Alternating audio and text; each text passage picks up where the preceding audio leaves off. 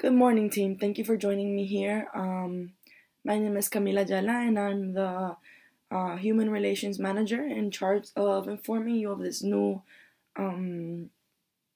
incentive plan that Bank of America is implementing starting next quarter. The purpose of this plan is to reward this above and beyond attitude that our employees are having for the past 3 quarters of this year. We value employee commitment.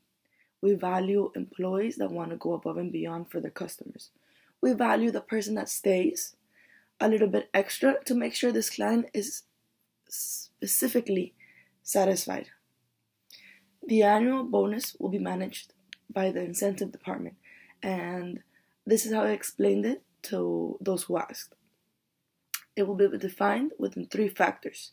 It will include increased deposit growth, which will be accountable on a financial center level. Stair-step revenue, meaning those primary and credit steps, and the client banking adoption rate. As you guys know, Bank of America is heading into a more technological world. So what we aim is for banking centers to have less transactions and more digital interaction. An increase of 25 to 49% of those numbers will qualify for the lowest tier of the bonus.